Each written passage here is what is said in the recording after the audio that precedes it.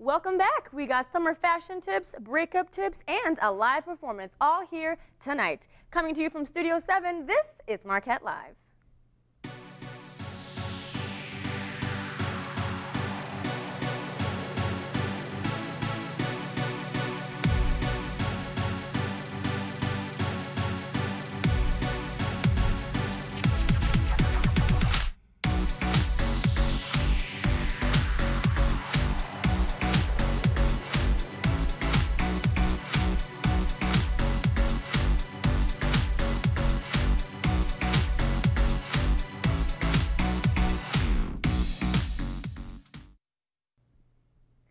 Everybody, and welcome to Marquette Live. I'm your host, Jessica Clark. It's been a good minute since we were last on the air, so I hope you all had an amazing spring and Easter break. But now we are in the home stretch. There are 36 days left until summer 2013, you guys. Yes, I already started my countdown. The nice weather today was just a taste of what's to come, so let's start things off on our hiatus ending show tonight to keep us in the it's almost summer mindset. We have our lovely fashionistas discussing summer styles. Take it away, ladies. Hey guys, welcome to Marquette Fashion. Tonight we're talking about summer essentials and everything you need to have in your wardrobe. I'm Catherine Gable. I'm Francesca. I'm Lauren. And we're going to start off with some of our favorite things that we've always wanted to wear, and now finally things like the 60s are coming back. Yes. So excited. So first of all, we have lovely white dresses, and not only that, a lot of them are flowy, which is great. Yeah, no, summer white dresses are always nice because they're very clean, very crisp. You're right. And it's kind of nice to have like a flowy aspect to it, especially like windy days. You can just have like that easy summer breeze look without like looking effortless. I love white dresses because like some days you want to feel like really like just cute and just like perfect. And I feel like the perfect like white flowy dress, that's what you need to wear. Mm-hmm. Right, it's almost angelic. And with that, I'm really into wearing an awesome braid. And because it kind of goes along with the whole flowy white, and Lauren Conrad pulled it off really well, and she always has, but she's from California, so yeah, there she you go. pulls off like the perfect braid. I always see on Pinterest like everyone's pinning her hair, and I'm just like, well, most of you probably won't look like that, but I mean, like you can try, and some girls pull it off. Like you pulled it off really well today, Catherine. So well, thank you. You know, I'm proud of you. Thanks. I know braids always that one like look I wish I could always do, but obviously I struggle with that. But it's so cute seeing it on people. Like I really love a braided look. But you know we want your hair, so stop. Love the new hair color, by the way. Thank you. Anyway, some other trends that I've been loving have been the long dress that you are showing us. Yes. Maxi skirts are a huge summer staple just because they're really easy to make a nice outfit. You can have a bunch of different looks like they did here in this shot with like having a really easy flowy look. Pair it up with like a jean jacket like I have on and this girl does too. It's just a really easy way to make a bunch of different looks and styles really effortlessly. Yeah, and they look so chic, but they're just hanging out. Yeah, it's just like that boho look. And you can run around with your braid in your hair. I wish I could wear them, but they never come like long enough for me. So it's really depressing. See, that's my problem is they're way too long. They're way too long. I look Amish. Well, so I was with this girl who actually pulled up her maxi skirt and wore it as like a tube dress. Oh my God. It was a really cute idea. So I knew it. Yeah. That's what I do. I think that's a good idea. I've never tried that before. Yeah, you can do it. And like even if like it may not go all the way down to the ground, like it could be like a nice like ankle length or something like that. So yeah. Yeah, just like this, along with the trend. I love these though, the prints. Like printed maxis are great. And where do you guys find something like that? I get a lot of my stuff from Urban and Free People. They always have tons of maxis. Threadstein has a lot of really cool like printed maxis too, so that's always nice. Always throw into your wardrobe as well. That's great. Yeah. So some other trends that we were finding was what you found. What I found. So I feel like, the wedge. We're doing the wedge right now. We forgot about That's what we're doing. The wedge is my favorite thing ever. This is Michael Kors, and obviously that's kind of a splurge, but I found a really great wedge from DSW for $20. Ooh, that's nice. Really I nice. love it, and so that is a great way to incorporate that into your maxi dresses. I would even wear it right now. With that, yeah, that'd be cute. I haven't gotten a pedicure in a while, so. That's okay. Well, it's been winter, so it's okay. Don't worry about no it. but judgment, no I love judgment. the wedge, and I love Atlantic Pacific. This is the blogger. So this is what I'm excited about, guys, and I'm showing it today, the neon colors for summer. Like, it's just a nice pop of color, and it's just something to show like you're really springy or really summery, and that you're just really excited to go out and like you look nice. Like, I love pops of color. That is like my favorite thing to ever wear, besides like black sometimes, so it's like two different things. But yeah, I just love the pop of color for summer. That's really depending on the mood. It really is depending on the mood. But if you really want to perk yourself up or, you know, really look like you're happy that day, definitely wear a pop of color like dress that. good, feel good. Definitely. What's wrong with that? And then the last thing that I'm in love with for just basically anything, but I love it for summer too, is the leopard print. People are now saying that leopard print is the new like neutral, like the new black. And I'm obviously showing it today, and so is Lo, our leopard print shoes. And it's just so exciting because it's an animal print, but people are wearing it as like a neutral. Like you're wearing, like she's wearing it as a pant, and I think that's just like so adorable. Oh, she's so great. And this is actually the blogger Gal Meets Glam, and her entire website is amazing. So everyone should check that out as Definitely. well. But she's very cute. And just a couple of other little things that we've been thinking about. Definitely splurge on skinny belts. Watches are just a great way to, like, if you're running around with just a simple outfit like that, put on a watch, you look put together. What other? We love like just regular color blocking. Like if you just have on, you know, like that, she like threw together peach and like a nice Tiffany blue. That's just like a really nice color blocking situation that's going on. So. Well, thank you guys so much once again for talking about all our favorite fashion needs. And it's important, especially at Marquette, because we were just voted the worst dressed city in America. Oh, but God. we are changing it one TV show at a time. There you are. All right, thank you guys so much, and we'll see you next week. Thanks, ladies. Summer fashion can be tricky. I mean, how many times can you wear shorts and a t-shirt before it gets old? You know what I mean? So, great tips. We're going to take our first break, but don't go away because Marquette Live will be right back.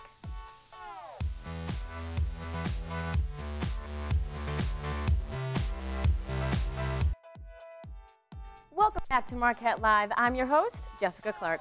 The temperatures are warming up, so you know what that means, breakup season. People always seem to break up right before summer. Coincidence? I think not.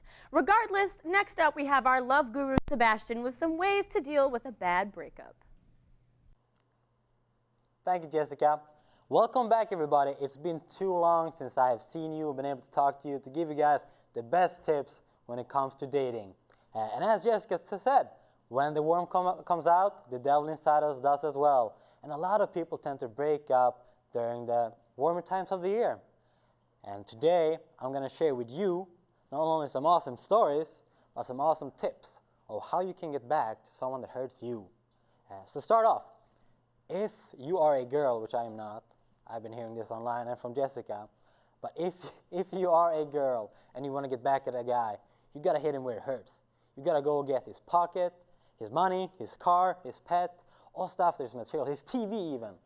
If he loves to watch football on Sundays, you take that TV and you take it with you. And on the other hand, if you are a guy who wants to get back at a girl, you can't go for the car or the money or the TV. That's just not going to cut it. You got to go for more personal things, more emotional things. Because as we all do know, ladies are more emotional than us men. So you got to go hook up with your friend or something in that manner of fashion. But I have been scavenging the internet for some great stories about what people actually have done when they break up. So I'm on Facebook, I'm putting up a post, please give me some stories. So for Marleska Marliso, back from Russia, one of my old friends, she sends me a message telling me her story about a guy that cheated on her and how she got back on him. So what she did is, of course, she had his apartment keys. So when he was at work, she went over there and she literally took his TV and threw it out the window and he just left. There was no evidence of her ever being there except this. So I hope this will never air in Russia because there was one guy that was very, very pissed at her. And on the other hand, I got a story from a guy my friend Simon from Sweden, when his girlfriend actually cheated on him. I know it's kind of uncommon, I guess, that a girl cheats on a guy, but I guess there's that as well. Anyway, he tells me she cheats on him, and he's like, okay, she broke my heart. What can I do to get back at her? This is what he did. He made sure that every friend that she ever knew who he was. He Facebook friended them. He tweeted at them. Yes to know. And then when he went out, he put all his game into hooking up with her friends. And that's really how he hurt a girl. However, I hope that none of you will have to experience this, because it's a horrible experience, let's be honest. But if you have to do something, you have the tips right from me. I hope to see you guys next time. Thank you so much.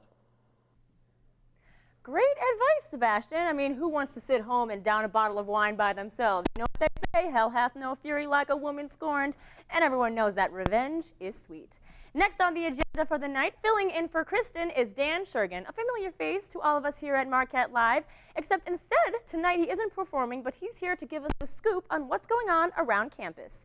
Over to you, Dan. Hi, I'm Dan Shergan, and this is What's Up Marquette.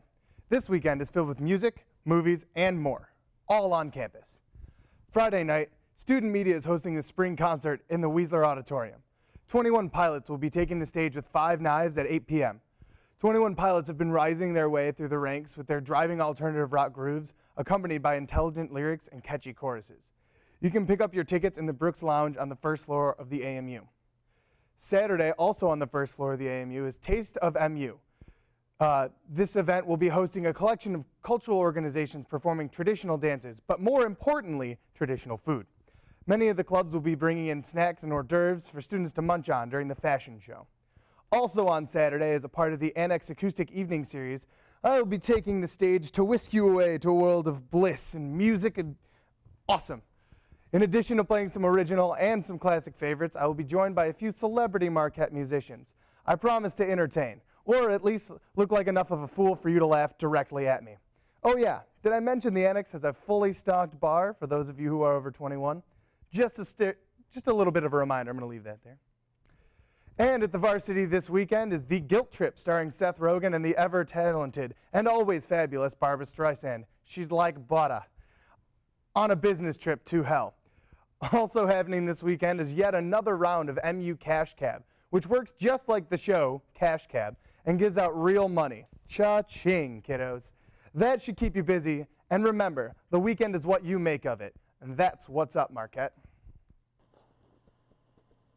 Thanks, Dan. Always great to have you on the show. We got to take another break, but when we get back, we'll have a live performance from Kimberly Brown. Don't go away.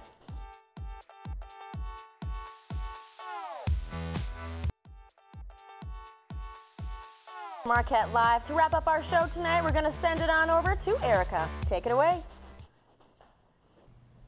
Good evening, Marquette. Welcome back to another noteworthy week. I have a very special guest with me tonight, Kimberly Brown, who is actually an alum of our very own beautiful university. Kimberly has been writing songs for 4 years, and tonight we have the pleasure of hearing one of her original pieces. This is one called Going Somewhere. Everyone, let's give a warm welcome to Kimberly. Thank you.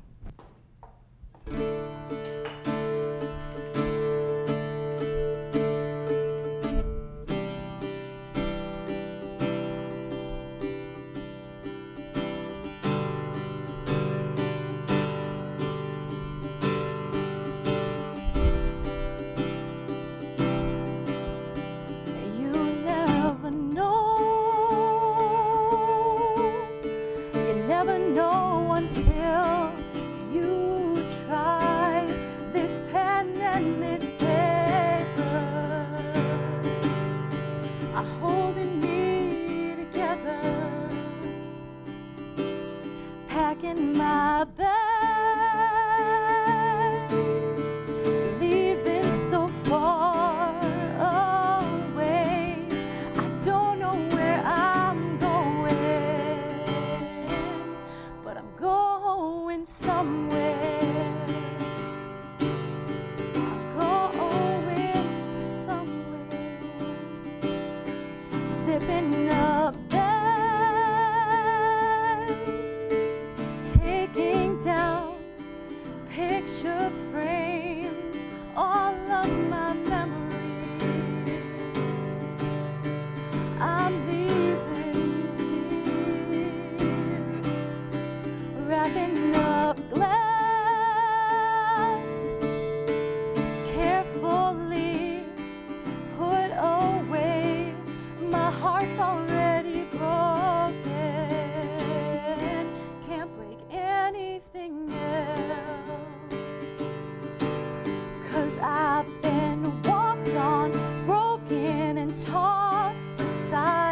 but I made it this far. I'm singing it tonight. What's in the past, not looking back, it's history, goodbye, 'cause I'm going. I am leaving, and I don't know where I'm going, but I'm going somewhere.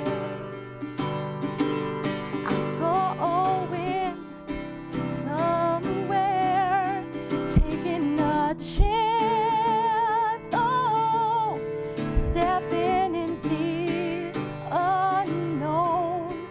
What's wrong with trying,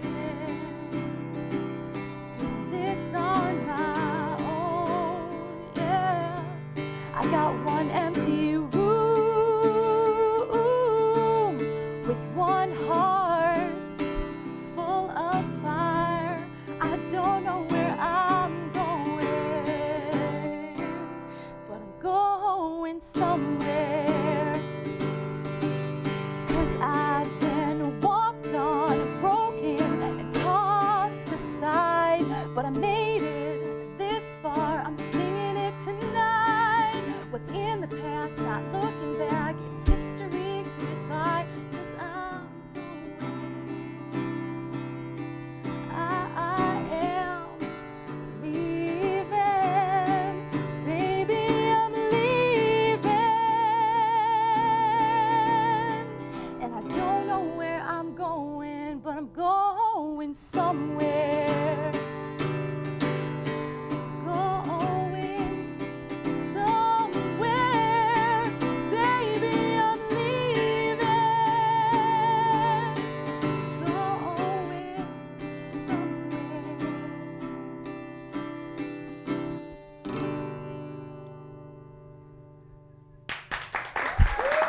Thank you. Thank you so much.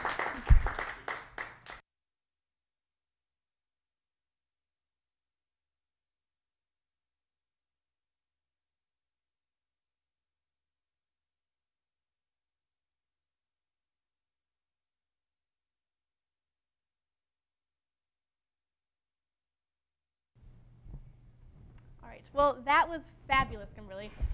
Do you want to give us a little background on the song that you just played for us? Yeah, I'd love to, actually. So this song is really personal to me. It's called Going Somewhere. I wrote it on the floor of my bedroom as I was moving out of Marquette. And I had my undergrad in speech path, but, I had this little dying dream to pursue music. And I'm like, I don't know where I'm going to go. I don't know where I'm going, but I know I'm going somewhere. And I wrote about it. Well, it was beautiful. Thank you so much. Well, funny story. Kimberly and I actually met through the Facebook group Marquette Musicians, which I actually just found out today that it was Kimberly who started the group. So do you want to tell us a little bit about why you decided to make that group and how you still feel a part of the Marquette community even as an alum?